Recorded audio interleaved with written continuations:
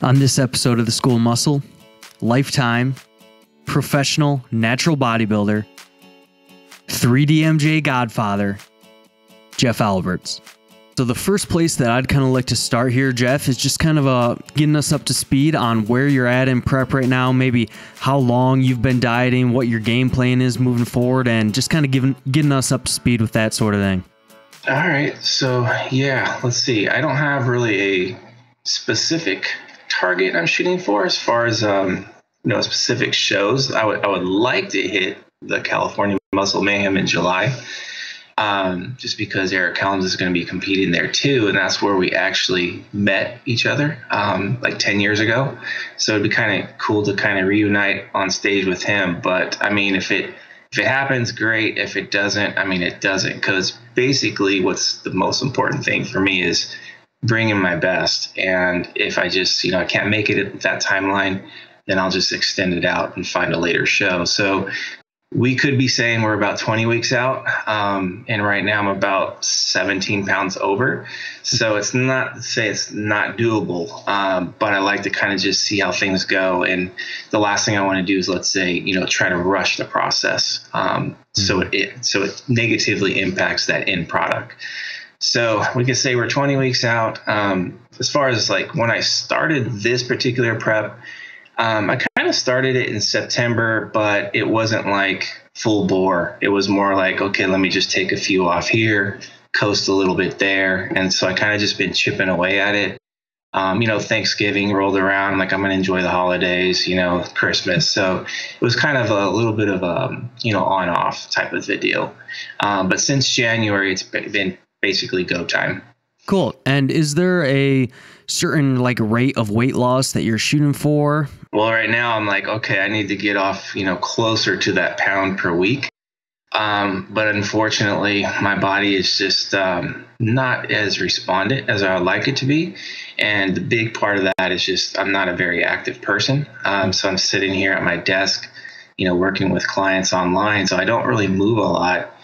And the weather hasn't been the greatest out here. Right now it's raining. I'm like, great. So Saturday it's going to be raining all day. So it's just been a little frustrating from that side of it. It's like, man, I wanted to be more active. I have 2 kids that are highly active. So, I want to get out there and do things with them. So it's just like, okay, I got to do a lot of cardio. Otherwise it's just not going to happen. So lately, I've been kind of getting a little more assertive with, lowering calories down, pushing cardio up.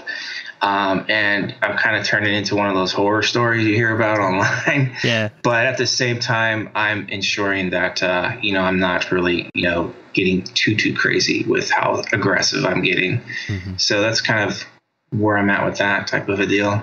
So it's like, yeah, I'm shooting for a pound a week at the very least. Like I want to get at least a half a pound off.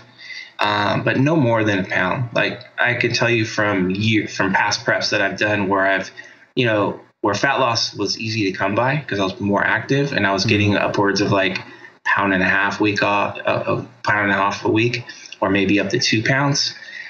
I got on stage shredded, but 10 pounds lighter than what I am lately. And so it was like just a smaller version of myself. So I don't want to, again, affect the end product and have you just look like flat and drawn out type of a bodybuilder. Right. So you're kind of finding that balance between making sure you're still losing at a decent rate, but not pushing it too hard to where you're losing muscle and that sort of thing. Yeah, exactly. And also too, I guess you can say I'm kind of a lifestyle bodybuilder now, where I don't want to, let's say, push the pace too fast just because my overall mood isn't going to be all that great. Energy levels, just, being irritable and that type of a deal, being overly stressed. Because again, I'm a dad, I'm a husband, and the last thing I want to be is like an asshole. Yeah. For 30 weeks, so, I have to think about those things too. So it's just not all about, hey, let's get shredded and win a show. It's like, yeah, it'd be great. But at the same time, I want my family in the audience, not like, hey, you're an asshole, I'm not going to your show. So that's important to me, that I try to life outside the gym. It's hard, but try not to have bodybuilding impact that. And that's right there. That's a tall order. And even like yesterday, like I was wiped out and I had a hard RDL session the day before. And my wife said, I just told my wife, I'm wrecked. She's like, I see it all over your face. Like I was just trashed. So yesterday was just one of those days where I'm like, you know what? It's probably best I just don't even train and just eat and chill and to recover. So yeah, that was a little long-winded, but yeah. No. And even like I've never dieted down for a contest prep or anything like that, but even just doing like a standard cut, it can be kind of difficult to manage some of those life stresses and things like that. And is there anything with your experience that you're doing now that you're making sure that helps you maintain those relationships and kind of your outside life a little bit better when you are going through these phases? Yeah, just having awareness and realizing that, you know, I'm making the decision to compete and to put myself through this. You know, my family doesn't decide that, or my wife doesn't decide that. I do. So it's kind of not fair. It would be selfish of me to think of myself first and say, okay, everybody around me needs to cater to me because, I'm prepping. So I just have awareness, and, you know, days like yesterday where it's just like I feel terrible. I was like, okay, you know, try to put a smile on your face, try to go out of your way a little bit more to not negatively impact, you know, the dynamic, you know. Otherwise, you know, I admit, like with my first wife, it was the opposite. It was like I was in my 20s, my early 20s, late 20s, even into my 30s, you know, competing. And it was all about, hey, I need to, you know, win this show, or I need to try to get a pro card. So, you know, I was selfish. It was like times where, hey, let's go out to dinner. No, I can't go out to dinner. You know, I'm prepping. So it was just like a lot of that went on. So you can say I kind of lived it, both sides of the fence. And, you know, on the one side, back when I was younger, just the immaturity. Yeah, like there were shows I won. Yeah, great. But, you know, behind the scenes, it just wasn't, you know, like, thank God the internet wasn't around back then, because otherwise it would have been exposed. Like, man, that guy's an asshole. So, yeah, I mean, there's like, you see things online like, oh, that guy's shredded. He's winning shows. But you kind of have to ask yourself, well, at what cost? You know, did he do it, you know, keeping everything outside the gym intact? So that's something that I like right now at this stage of my career anyways. Yeah, it's great to win or whatever, but it's really not the most important thing for me. Like, I just enjoy like I said, the lifestyle of it.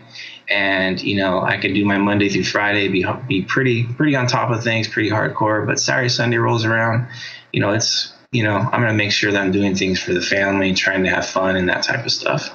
Yeah. And is there anything in particular that kind of helped you flip that switch of, okay, there's more here than just winning this show? There's other things too, or was it just kind of having to experience it and go through it, or what kind of helped with that? Yeah, it's kind of like a slow transition over time, because we're talking like I first started competing in the early 90s, and here we are in 2019. I can't believe I'm still doing it. But yeah, it's like it's just a kind of a slow process.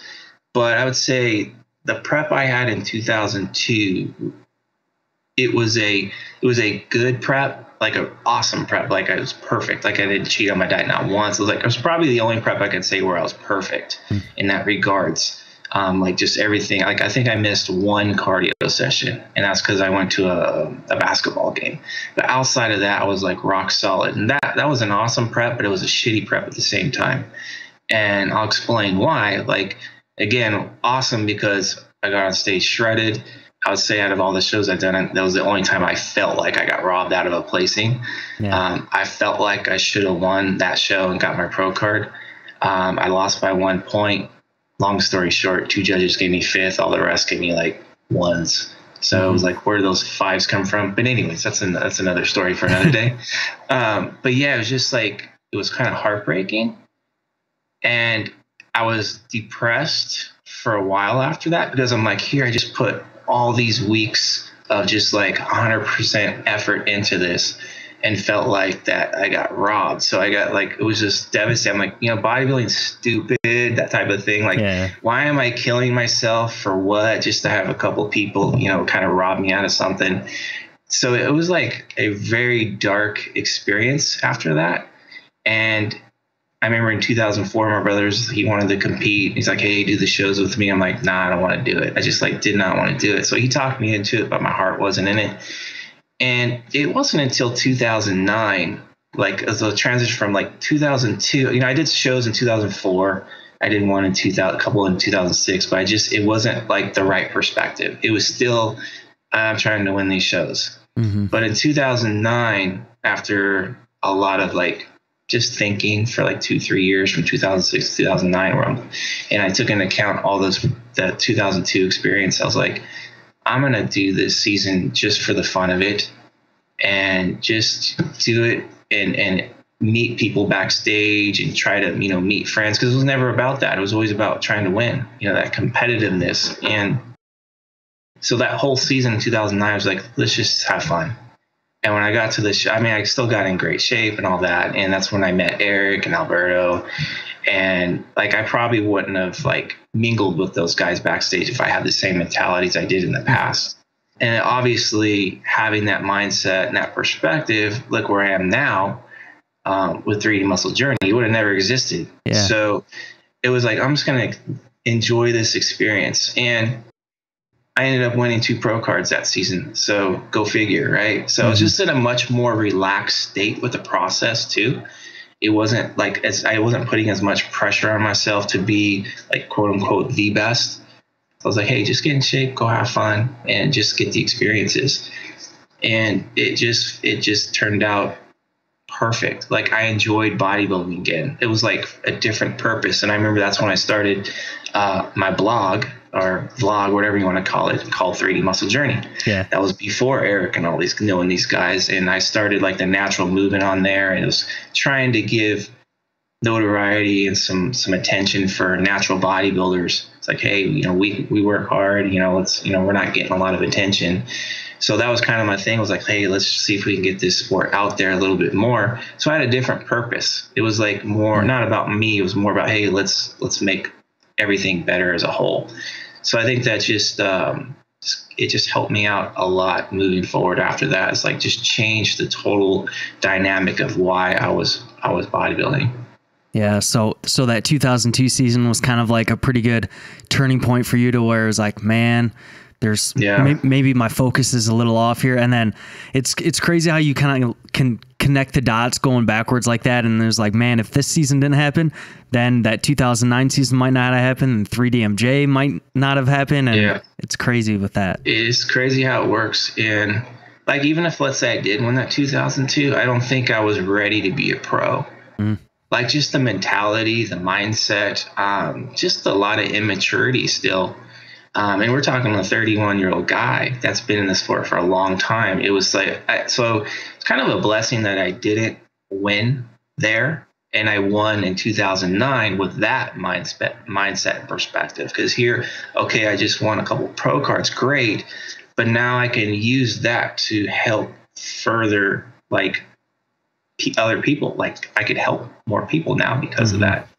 So so I think it just kind of worked out good for me. Like I'm glad that the journey that I've taken has kind of like unraveled the way it has.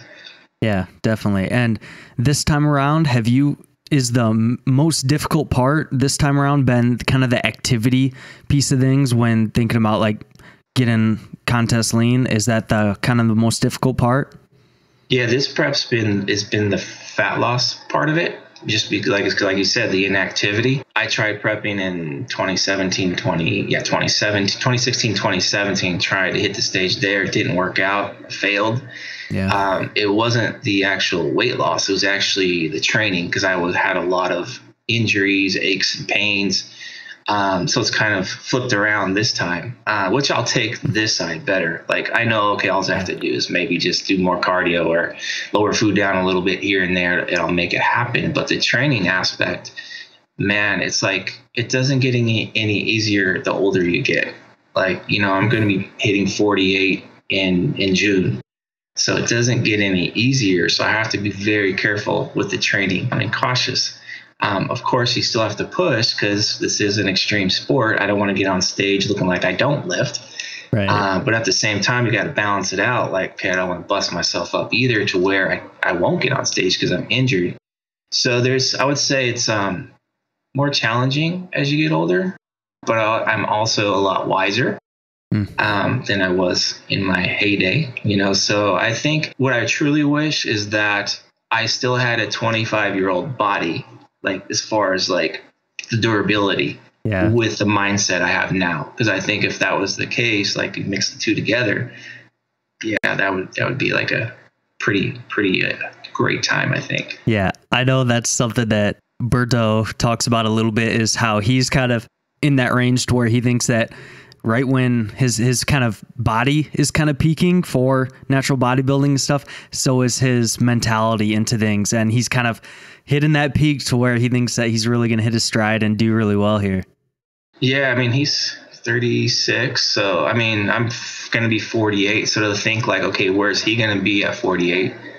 12 more years. And that's the thing with me. I look back, I'm like, man, see, there was no internet back in my 20s, and it wasn't until my late 30s when I kind of like started discovering like all these other types of ways of doing things.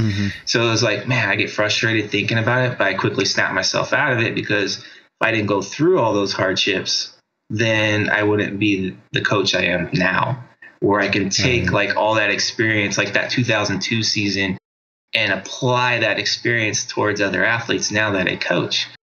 So it kind of just helps other people avoid like the same mistakes that I've made.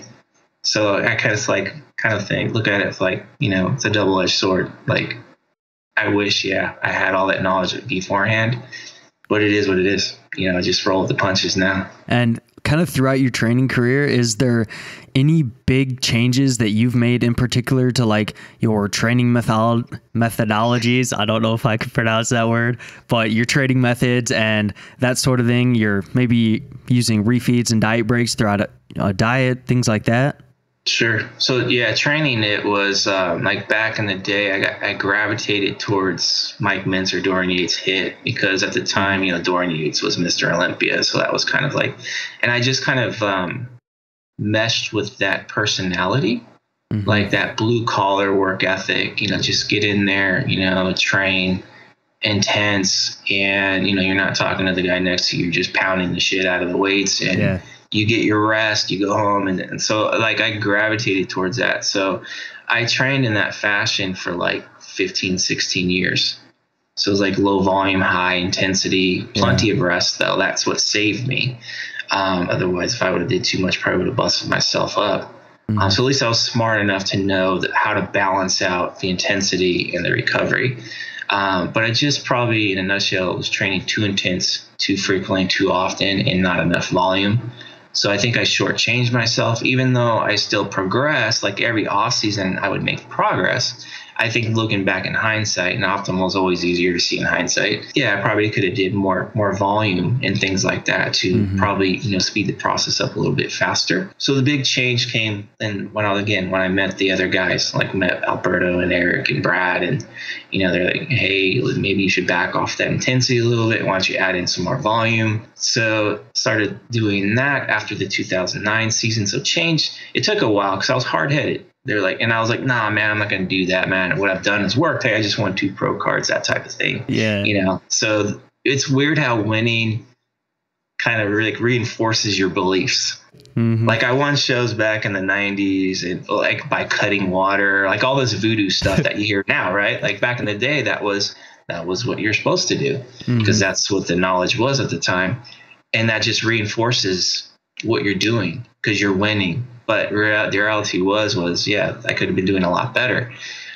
So it just had I think the big thing was just snapping out of that, just having those walls up, like letting those walls come down and letting a flood of information come in and actually okay, let me try these things they're saying. So once I started implementing some things here and there, I'm like, oh, okay, that actually worked, So again, when you see things work, in reality, they work, not because of judging panels saying, hey, you're first place. Right. You actually see your physique changing for the better. You're like, okay, now that kind of just reinforces truly why things are working. I'm like, okay. So long story short, 2009 got on stage at 160, shredded. 2011 got on stage 10 pounds heavier, arguably in better condition. So that's 10 pounds of pure muscle from a guy that went from 38 years old to 40. And everybody's like, whoa, that was a great off season. I'm like, nah, it wasn't the off season. It was okay. A combination of better training, combination of better dieting, a better prep in 2011. Because in 2009, I wasn't doing refeeds.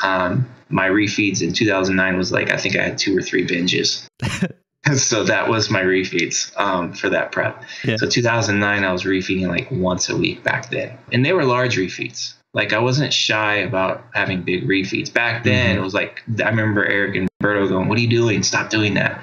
Because it was like, you should go, 400 grams of carbs for your refeed. But I was like, hey, I'm going to have 800. I think looking back in hindsight, of course, blessing in disguise, I was doing that because it was helping me preserve tissue because I was able to keep performance up. My training was like through the roof good. So yeah, in hindsight, it worked out well. So that's a couple of things that I started to do differently later on. And then in 2014, that prep there, it was more refeeding, more diet breaks.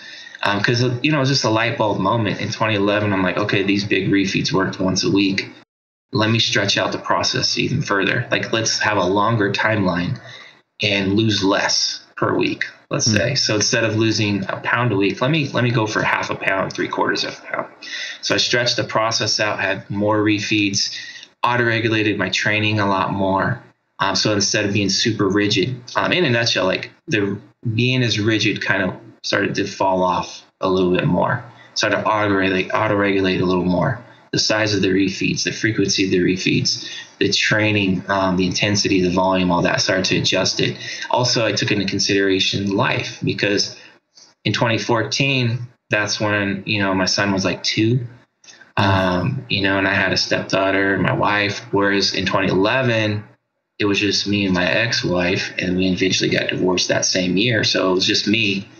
So I didn't have to worry about, this other stuff. I was like, I'm a bodybuilder 24/7. I didn't have to worry about it. So I did things a little bit differently in 2014, a lot more autoregulation. And I realized that I don't need to be a robot. I don't need to eat at these times. I don't need to eat this much at this time either. So just a lot of more autoregulation. And it was like, okay, this physique in 2014 looks better in 2011 with more flexibility versus being super rigid. So it was kind of eye-opening as well. So every prep I've done, whether it's been successful or not, I've learned more and more about myself, but also learned more about how to prep. And it's helped transcend into coaching other athletes, because I realized like, oh shit, if all these tools can work for me, then they're going to work for different individuals as well within context. So yeah, it was kind of it's been eye-opening. So hopefully that answered your question as far as some of the changes and philosophies that I've taken. Yeah, for sure. And I'd kind of like to dive into a little bit more on like your approaches to kind of auto-regulating things. So maybe we'll first start on kind of the refeeds and diet breaks. So are you still kind of taking a more or less kind of auto-regulated approach with those, or is it kind of structured out ahead of time, or how are you kind of approaching those this time around? It's a good question. So let me give context first. So, because I'm sure there's going to be all different types of listeners here. Yeah. Keep in mind that I've been training for 33 years and I've been prepping since the early 90s. So I know myself extremely well, and I would consider myself experienced, So I would keep that in mind. So when I auto-regulate, it's with that understanding. It's not like I'm in my first ever prep and I'm like, oh, I'm tired today, I'm going to refeed. Yeah. Yeah. So some days you just got to grind shit out. But yeah, I have a structure, but within the structure, there's plenty of flexibility. So like, for example, the structure I'm running with nutrition is 5 low days, 2 high days. So 5 low days in a row, followed up with two high days. All my cardio, I try to keep within the low days. I don't try to do cardio on my refeed days. I'll train on my refeed days on occasion, but the reason I don't like to do cardio and my training on refeed days, because I want that food to go towards recovery. I want to be able to say, okay, more carbs here so I can, restore glycogen, get my energy levels top back off, And not just from a physical standpoint, but from a mental and emotional standpoint, it's nice to have 2 days where you're just chilling, and I'm going to eat this homemade pizza here with my family on a Saturday night and watch a movie, so that's kind of like how my system is as far as the nutrition. But the refeeds, like I auto-regulate them as far as the size based on where my rate of loss has been. So let's say I had a good week where I lost a pound off, and let's say I'm like feeling a little bit more run down and tired because of that, and like I dug pretty good, then I'm gonna have a little bit larger refeeds to fill the hole up a little bit. If let's say I only lost a quarter pound, then hey, these refeeds, they're either going to be smaller in nature, or I'm only going to have one maybe, or zero. I'm like, hey, let's just push the low days out a little further. So instead of 5 low, now I'm going to run 6 or 7, maybe 8 or 9 if I need to get that rate of loss I'm after. Then I'll go ahead and throw refeeds in there to fill the hole. Like what I don't want to do though is, let's say, dig hard and just say, okay, keep digging hard and create like a huge hole that's hard to get out of, because you're a little more susceptible to like performance drop-offs and things like that. You're also more susceptible to being an asshole, right? Like more fatigued you get. So I don't want that to happen. So kind of take all those factors into consideration, and that's how I kind of determine where those refeeds are. And again, they're structured, like I said, 5 low, 2 high. The 2 high, it's like for me, like a smaller refeed would be, let's say, 300 grams of carbs. A high one would be like 500 to 600. Okay. So I have a range there. And again, based on like what my rate of loss is, how beat up I'm feeling, how tired I am, irritable, that type of thing, I gauge where those need to be. And the beauty of this is that because I don't have like that quote unquote hard timeline, then I can afford to be a little more like, if I need a bigger refeed, I can say, okay, I can do it here. Because let's say this weekend I'm feeling really shitty, which I am, by the way, and I take 2 bigger refeeds, and let's say my weight spikes up a bit, goes up 2, 3, 4 pounds or whatever. Doesn't mean, hey, okay, you just shot yourself in the foot, now you're regressing. It just means like, okay, maybe instead of 5 low days coming up, maybe I need to push it to 6 or 7 and get to where I need to go. Okay, so this week I want to lose X amount of weight. Okay, I'll push it out, dig, and then fill it back up later. So if you have hard timelines where especially if you're like, shit, I need to lose, 10 pounds in 6 weeks, your show's in 6 weeks, you got to lose 10. Well, guess what? You don't have the flexibility anymore. You're going to have to lose a shit ton of weight every single week to make your quota. Then you got to hope and pray after the 6 weeks is over, you don't look like a stick on stage. So that's kind of like the mentality I have, or philosophy I have around personally the way I do my nutrition with shows. On the training front, do you want me to go on to that right now? The only follow-up that I was going to say was that... Go ahead.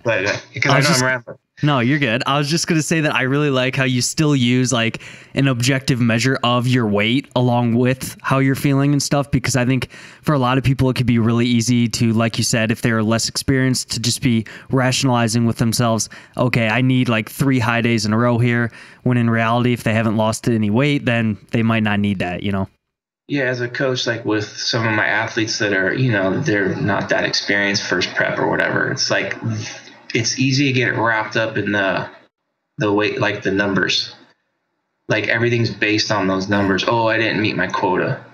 Right. So there's like some things you take into consideration, like what I take into consideration. Like if they report in, let's say they only lost like a quarter pound, and they're most of the time the instinct is, oh, we need to push harder. But in the check-in, they're telling me I'm tired, I'm having a hard time recovering from training. They're more sore than normal. Hunger's high. Like to me, that like, yeah, sometimes you just say, you know what? Oh, yep, we got to suck it up here and dig harder.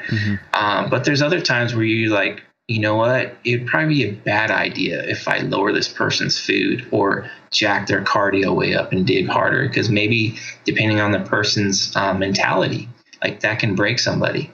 Like, okay, yeah, let's lower your food down. And then all of a sudden, 3 days later, they're binging. So you're shooting yourself in the foot. Like that's the bad call. It's like maybe this person needs an extra refeed or two. Maybe you need to pull back on training just a little bit. So if you think about supply and demand, I use this analogy all the time. Supply and demand, like that demand might be so high and the supply is too low that there's a breaking point there. So it's like, hey, let's just balance that supply and demand out temporarily. That way you're feeling a lot better. Like, okay, I feel good now. Now I can go ahead and push again. Then we say, okay, now we're going to go on a 5, 6, 7, 8 day run where we go really dig hard because they're in a bit better position. You could think of it like a race car driver too. You're out on the track for 100 laps. Your tires are going to start wearing down. Your gas is getting low. You got to bring the car in, pit stop it, and then throw it back out there on the track so they can race even harder and better the next 100. So that's kind of, again, my philosophies around that. Yeah, plays to the importance of making sure to take in the entire context rather than just one single variable. Because like you said, the initial reaction to not losing any weight might be, okay, let's increase this deficit somehow. But on the flip side, the best approach might be, okay, let's actually pull back a little bit here, refuel a little bit, have a pit stop, and then continue the deficit.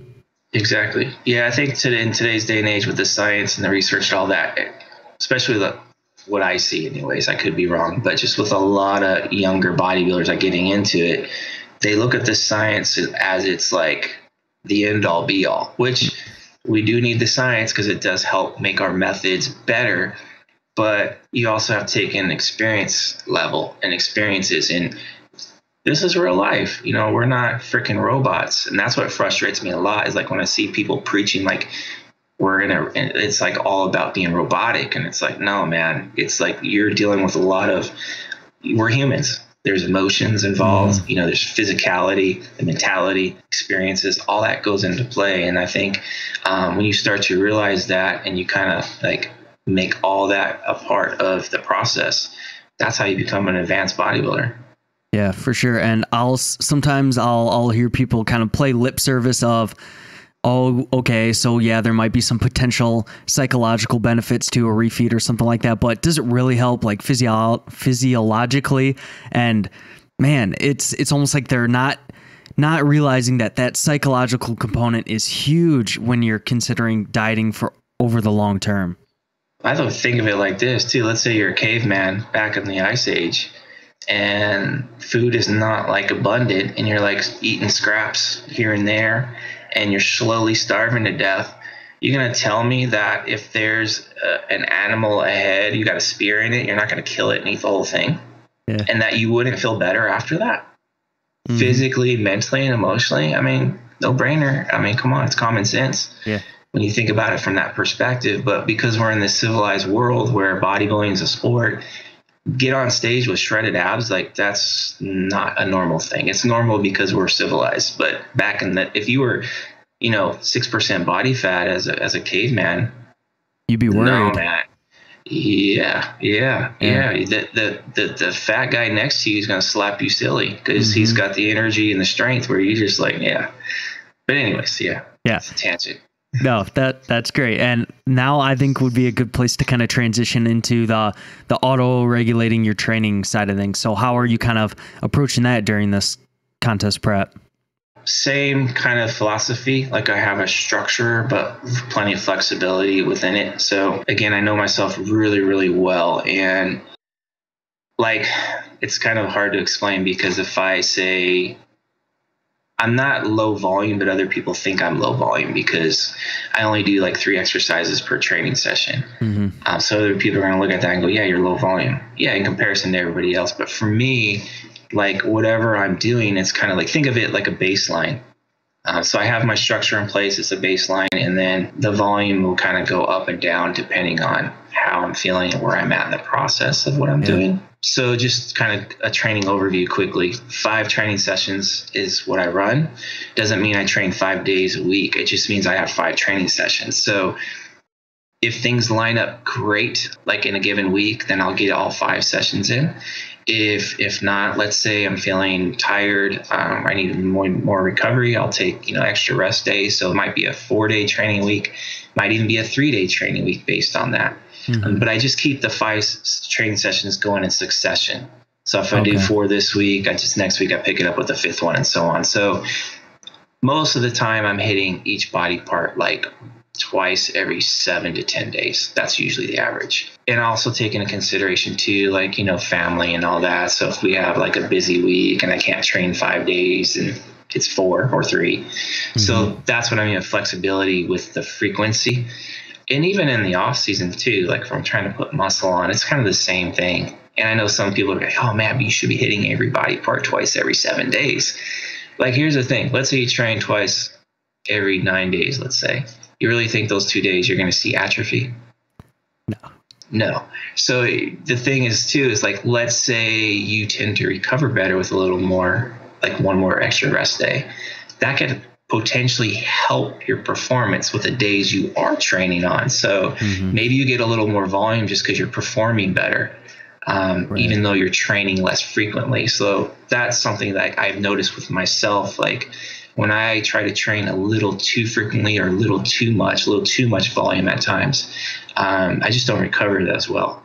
And what I found too is I don't necessarily need to do a lot of volume like through sets. So yeah, I kind of just look at it from that perspective. I know you've talked in the past about kind of calling audibles with your training, like within like maybe it's you show up on that day and you're just kind of not feeling it. What might be an example of like an audible that you call, or any indicators that you're looking for, hey, it might not be a good idea to push it today? Gotcha. Yeah. So within my training sessions, those 3 movements, like I'll have, like, it's not super rigid as far as the number of sets, reps, the intensity level. It's like I have ranges. So everything's through principles. Like I design my training program for myself through principles. So let's say, for example, RDL. That's a good one lately because that one's been flying well. Yeah. So I have the sets are anywhere between 2 to 4 sets. And my rep range on a heavier session is like 5 to 6 reps. And then reps in reserve is like anywhere between 1 and 3. So if I go into a training session, like I remember I could recall I game planned this because I wanted to have a good RDL heavy session. Like I want to just try to hit some PRs. So I'm like, I kind of took an extra rest day that week to push that session back a little further. So I have one more recovery day, and I made it on a Monday. So that way my Saturday, Sunday refeeds, I can take those to fill up. So when I got in the gym on Monday, I had plenty of rest and I had plenty of food in me. So I'm like, okay, today's the day. And I made sure to sleep well on Sunday night and that type of thing. So I'm like, okay, I can push it here. And then when I actually got into the gym, I'm like, okay, this is the load I'm going to attempt on my first set. And that was based off of the last heavy session. Like I knew, okay, the last session was this amount, this many reps I got, and it felt this way. So I feel confident with this load to start with this load. Right. From there, it was like, okay, let's see what happens. So once I did the first set and I was like, oh, that felt actually good. Or I was like, okay, it's 2 to 3 in the tank. So I knew, okay, the next set I can maintain that load. And that's kind of how I base it. I just like, okay, I look at like what I did previously. Was it good or not? Yes or no? Okay, now I can actually try to attempt this. Okay, now was that first set where it needed to be as far as the number of reps I hit? Was it fall within my range? Were the reps in reserve within my range? And if so, was it 1 rep in reserve or was it 3? So that'll help me gauge the next set's load. So that's kind of how I do things. It's like, okay, look at the past and look at what I'm doing in the future. I mean, what I'm doing in the present. And that helps me gauge things. Now, let's say that training session, like the first set didn't go too well. Then, of course, I'm going to go, okay, I got to back to load down or whatever. Now, there's some sessions where I go into it feeling pretty beat up. And yeah, I'll say, you know what, today might be like one of those days where I'm going to go on the lower side of the set range. So let's say it's another movement where it's 3 to 6 sets. I'm going to say, okay, it might be better to do 3 sets here, maybe on the lower side of the rep range and the higher side of the reps in reserve range. So in a sense, kind of like a autoregulated deload session. Yeah. And so that's another thing is like, I don't have structured deload weeks. I do for my athletes, but not for myself. Because again, experience level plays a big role in that. So yeah, I just like, if I need to go light on a session, I'll do it. Or if I need to take a day off, I'll do it. That's like a mini deload, if you will. So if let's say I'm trying to train 5 days this week, I only train 3. Well, I got 2 more recovery days. So if I don't feel good enough after that much rest and a little more refeeding, then yeah, more than likely I will. So that's kind of how I do things. Gotcha. So you kind of pay attention, you pick your spots a little bit. Okay. So after these couple refeeds, I'm thinking that I'm going to be feeling good, but when you show up that day, you still kind of assess based on how your performance was and things like that. Yeah, because I'm sure you've trained, so I'm sure you've gotten into a training session. You're going into it, you're like, man, I'm gonna crush shit. You're feeling really good. And that first set, you're like, ooh, that day didn't feel too good. Yeah. Where you've actually, it could be the flip side too, because I've had training sessions where I didn't feel good going into it, and all of a sudden you're like, where did that come from? You pull a PR. So I also like on those days too, it's not to say like I go into it thinking this might be a lighter session, but I'm still that first set and see how it feels. And if it feels like, oh, that felt light, even though I'm tired, I'm going to get after it a little bit. So I think I just have, like, again, the experience level, but paying attention to a lot of the outside factors like sleep, where the food is at, just where your overall energies are feeling, things like that. Like even stress too, like, hard day at work, or, hey, not to say that I fight with my wife, because I don't, but I know people do. So it's like, take these things into consideration, heading into my training, because the last thing I want to do is, let's say I am feeling really terrible and I do, let's say, push high volume, like the recovery is probably not going to be there after that. So it could impact the rest of, let's say, your training week. If you're like getting after it maybe a little too much you're not in the right position to do so. So even with when I coach my athletes, it's like, I like to systemize the training. Let's systemize the volume, systemize the intensity. And, you can make it rigid, but sometimes it's not going to fall into place too well. Like, let's say it's a high volume, it's supposed to be a high volume week, according to the spreadsheet, right? But you're working, let's say, 60 hours. And you usually work 40. Let's say you got 5 hours sleep all week instead of your typical 8. Your food level, let's say you're just a little off on nutrition just because you're like, shit, I can't find the time to eat because I'm so busy. That's like, to me, it's like, that would be the most dumbest time to try to run a high volume week. You're going to run yourself into the ground. Then what's next week's training going to look like?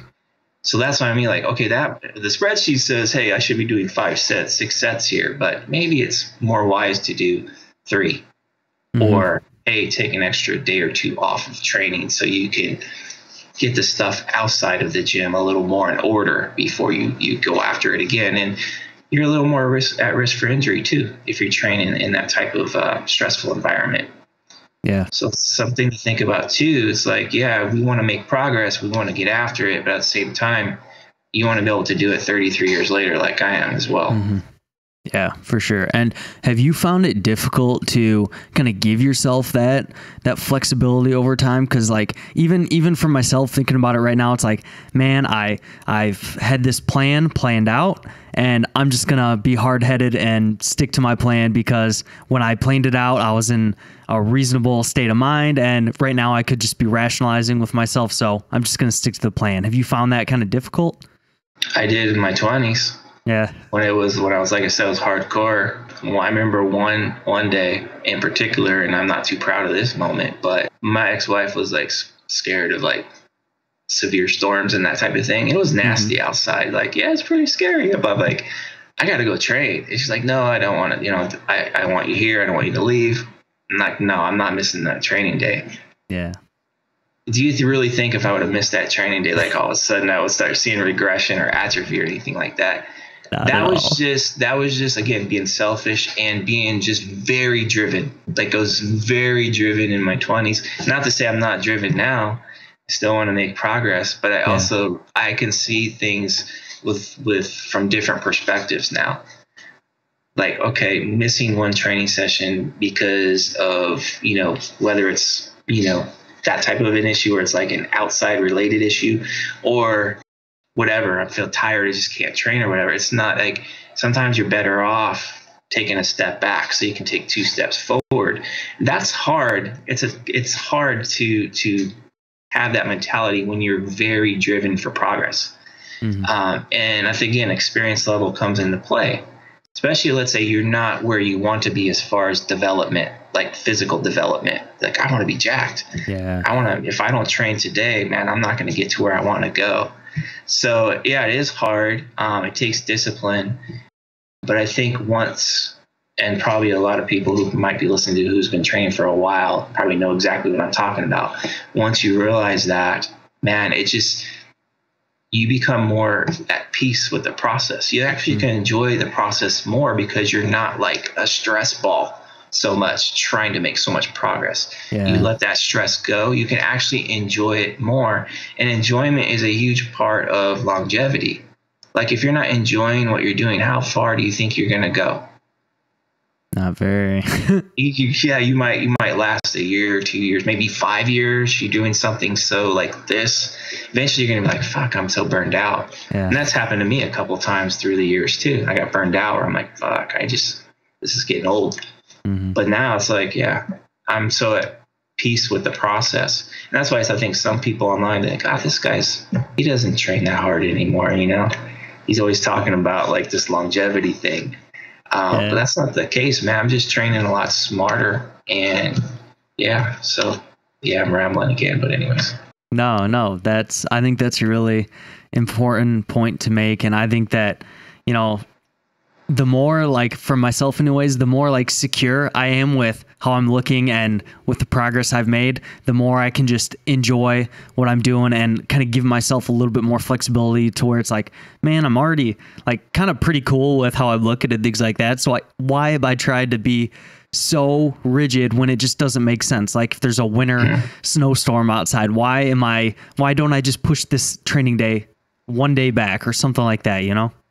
Yeah, push it back a day, or you know what? Hey, man, I'm gonna do some push-ups instead. You know, because get something in. But yeah, it's not like like you said, you miss a day. It's not like all of a sudden you're gonna see atrophy. You literally have to stop training like 2, 3, 4 weeks to see atrophy. You know, even if you did, it's like because I've had those layoffs where I've had like a 4-month layoff. Yeah, I lost some size and I lost strength, and I was like, "Fuck, I don't look that great." But man, like a month later, you know, back in the gym, there it is. Yeah. So like, again, those are the experiences I've gone through.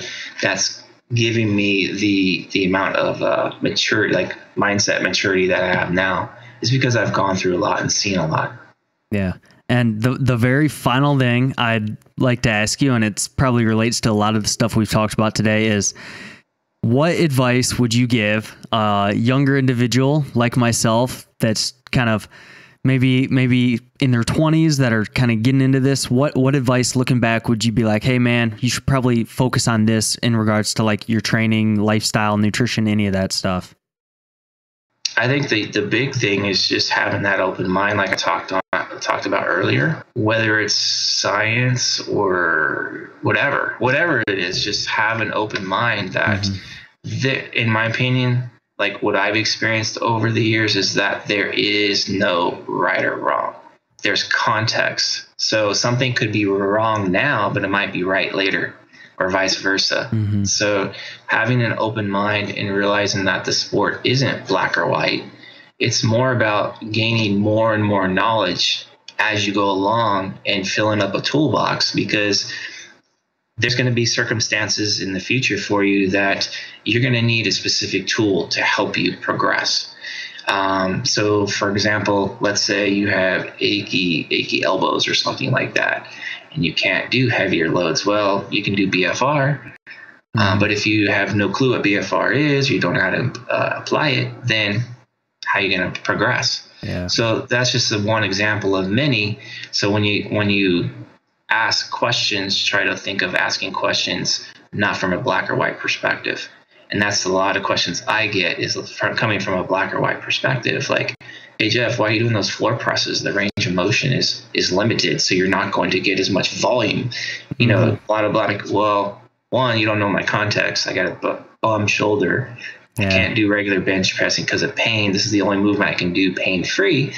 And, I mean, arguably, you know, the floor press there's no stretch reflex there, so there's more tension, arguably. So that can kind of make up for that range of motion. So it's kind of like splitting hairs. And even let's say you go from, let's say, that range of motion to this one, that's a new baseline. Like again, you're not going to see regression because you went from a bench press to a floor press. Right. You're all of a sudden your muscle ain't going to go anywhere. So that becomes your new baseline. And if you progress on that lift over time, your volume goes up anyways. Right. So I think sometimes, sometimes you gotta let go of that minutia, have an open mind, and realize that, it's again not black or white. It's just all about context. And that can apply for life too, not just bodybuilding. Yeah, and that's something that I've learned over the years too. Having a more principle-based approach and applying that to a certain context, for sure. Exactly. Cool. Well, Jeff, I really appreciate you coming on. Where can people find you, find more about you, and that sort of thing?